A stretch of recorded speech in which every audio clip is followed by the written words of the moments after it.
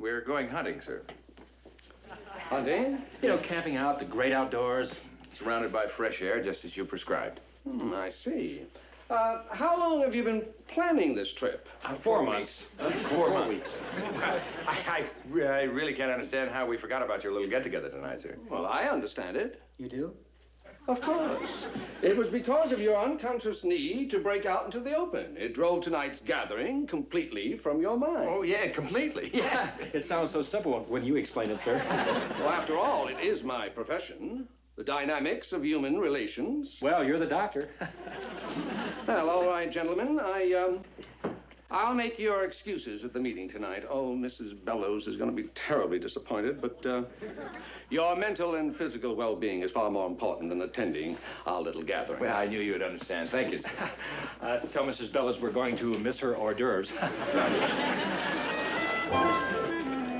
were brilliant. I mean, brilliant. Well, I feel a heel lying to Dr. Bellows like that. Are you kidding? With one stroke, you got us out of a dull evening into the my party of the year. Anyway, we weren't lying. We are going hunting. When Dr. Bellows finds out about the party. Will you stop me? There's not a chance in the world.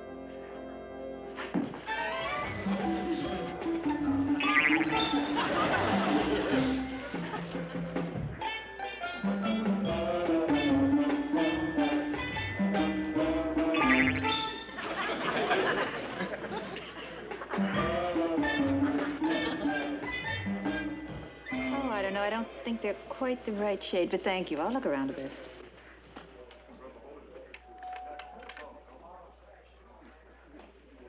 Good morning. May I help you, madam? Yes, please. I would like to buy a mod outfit like the mannequin is wearing. Certainly, madam. Here we are. Oh. Well, I'm terribly sorry to bother you, but may I have the dress without the patches? The dress doesn't come without the patches. Oh, I think it does now. Madam, I dressed that mannequin I don't understand. It's a Phyllis de Beck, and she always puts patches on her designs. I'm sorry. I'm positive I haven't another one like it. Oh, look. I think I found it.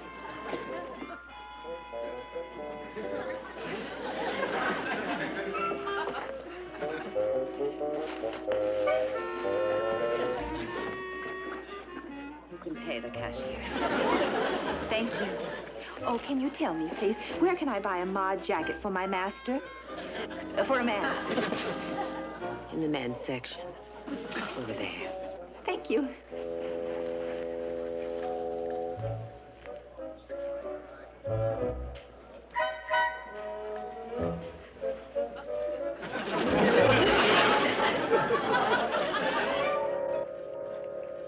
Nope, it's not far out enough for Herman. Sorry, it's the furthest out tie we carry. Sir. Wow, that's kicky. Your guy must be a real ding-dong. Ding-dong? A bell ringer. You know, with it. Going. Oh, going.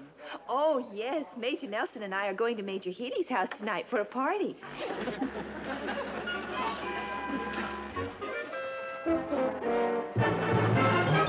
Jeannie? Jeannie, are you ready? Almost, Master.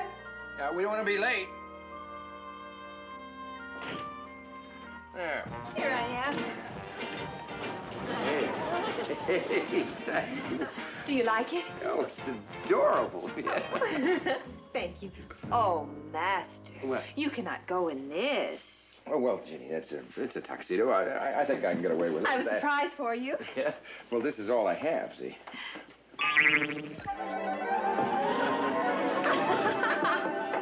Well, oh. How about that? I can't wear that. I don't have anything to go with it. Oh, yes, Master. Oh. Jeannie, Yeah. Here it is. Oh, yes, Master. You look adorable in it. Look at that. It fits you beautifully. Well, it's not really bad, is it? I like the color, too. Yeah? How about the bell bottom? Huh? Beautiful, beautiful. Whoops. Whoops. Shall we go? Okay.